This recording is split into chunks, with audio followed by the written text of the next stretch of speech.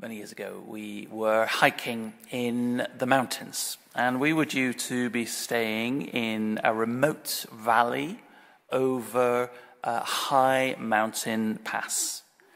And it was one of those days where the weather forecast was a little bit mixed, but we made the decision to go ahead anyway.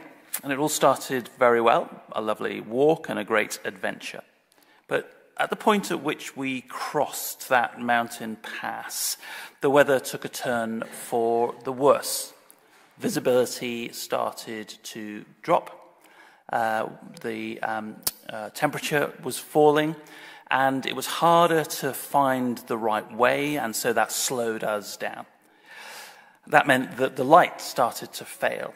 And as it got darker, you know the feeling. The anxiety started to build. The worry, is this actually going to be okay, or is this going to be a real problem? It went on, and it went on, until it was growing really quite dark, and we were quite afraid. And then, on the hillside, we saw a tiny glimmer of light. And everything changed. And at that point, we were no longer worrying where we were going. We knew where we were going. And as we got closer, we realized that it was the warm glow of the window of the refuge that we were staying in. And we got to the door and knocked, and it was opened for us. And there was a warm welcome and a roaring fire and a hostel full of friendly people, the smell of good food, and the promise of warm beds. That glimmer of light changed everything. Jesus says, "You are the light of the world." And that picture of a refuge, of in the midst of the darkness, a place of welcome, a place of safety, I think it's a marvelous picture of what it is to be church. That is what we are doing here. At the heart of this world is a community full of people, a place of welcome and of safety and of shelter and of belonging.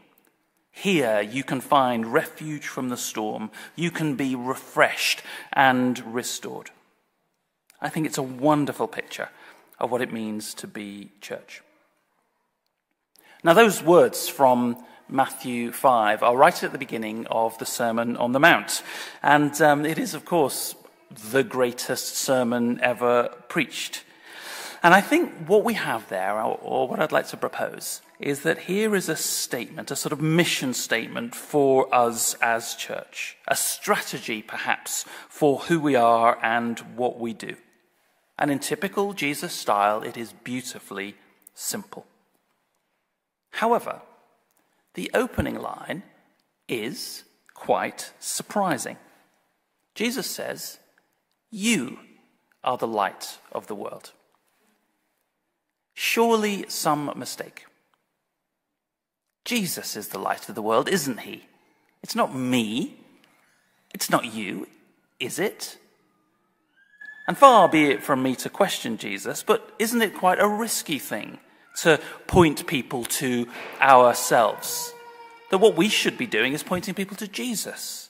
He is the one who can bring light into the darkness, who can offer people restoration and consolation.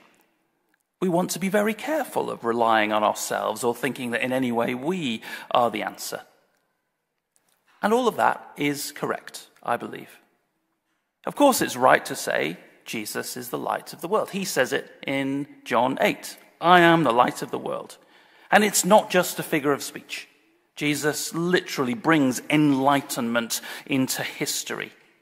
That history changes as a result of his life. And he enlightens our lives too. But, again there in John 8, he goes on and says, "Whoever follows me will never walk in darkness, but will have the light of life." Not just that they'll walk in the light, but they will have the light, you see?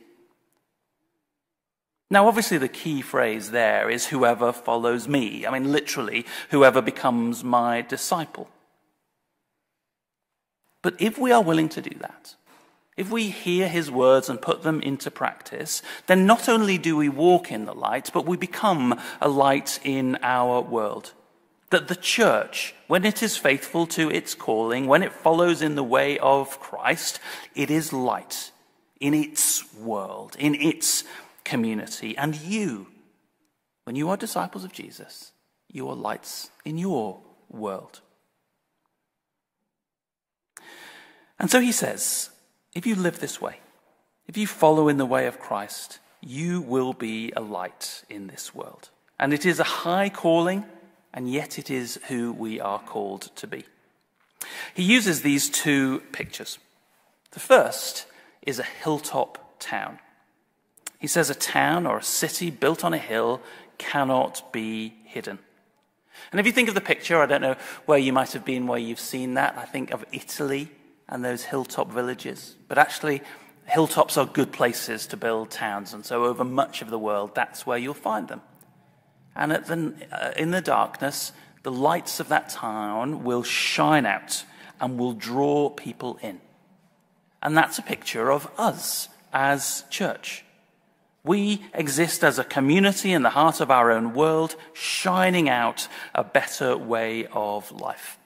Church is a beacon of hope and love. And that's not simply in the kindness that you find here, in the generosity of our welcome. It's because Jesus is at the heart of that. That gospel message of reconciliation with God is at the heart of all that we do. And if you are part of that community, to inhabit that community is to be part of showing the world Jesus' way of life. We should never take for granted the way that our lives are enriched by being part of a community like this. If you've been part of church for a long time, it's easy to think that this is usual, but it isn't. That you are surrounded by people who care for you, who would do almost anything for you. A place where you are loved and welcome and belong, where people invest in your life. There's no better way for children to be raised than in a community of grace and generosity like this. When church lives out its calling to be like Christ, it is a light in the world. And that invitation is for everyone. In a world which longs for community, that longs for belonging and identity, here it is. But it takes work and sacrifice and selflessness from each of us. I suppose there's a question. Are you willing to invest in this? Will you give of yourself to build a community which is a light in this world and which reveals the character of God to those who seek it? So there's the picture of the city on a hill, and then there's this other picture of a lamp on a stand. Verse 15. Neither do people light a lamp and put it under a bowl. Instead, they put it on its stand, and it gives light to everyone in the house. Now, I feel like if the first picture is the picture of a community, a church, then the picture of the lamp on the stand is much more you as an individual. That wherever you find yourself, in your workplace or your school or even in your family, if you model your life in the way of Christ, then you are a light to that place. You are that glimpse of hope, of love and compassion which points to Jesus. Don't be ashamed. We live in a world which can find faith and the way of Christ difficult to understand. But it is an astonishing thing.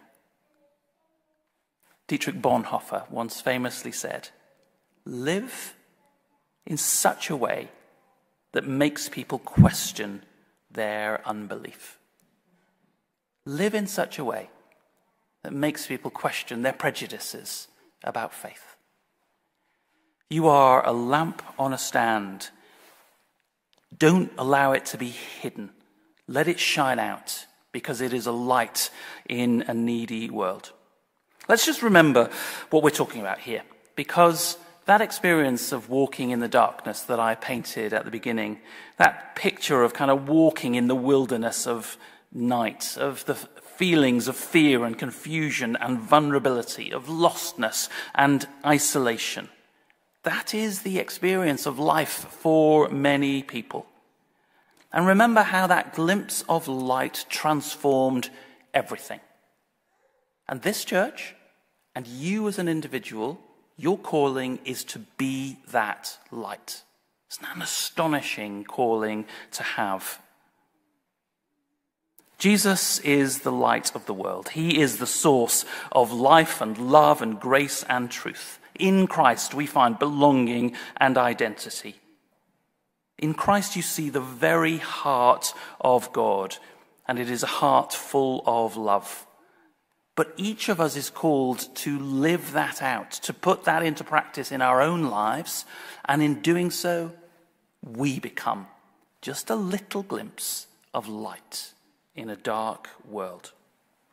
So this is who we are. This is our calling. In the heart of a community where many people are far from home, this place of light and love and welcome and hospitality, this is a community of grace, a place of welcome which reveals the reality of God.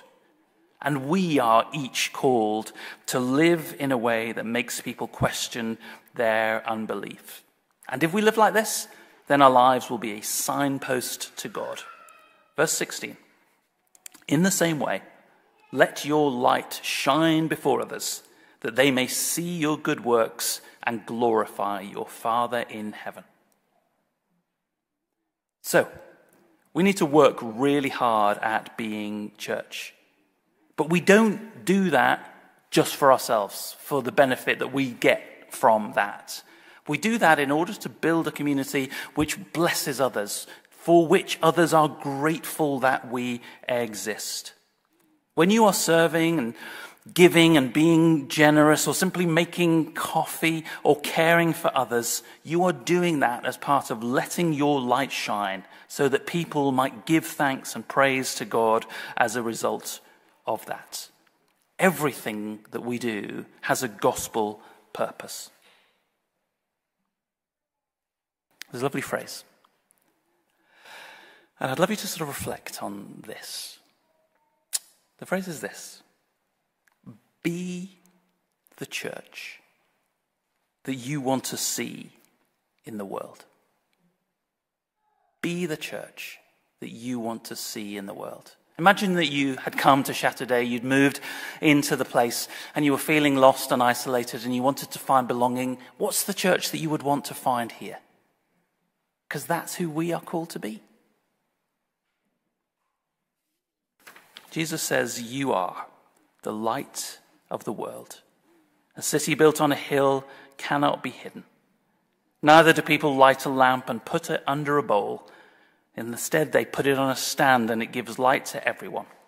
In the same way, let your light so shine before others that they may see your good works and glorify your Father in heaven. Amen.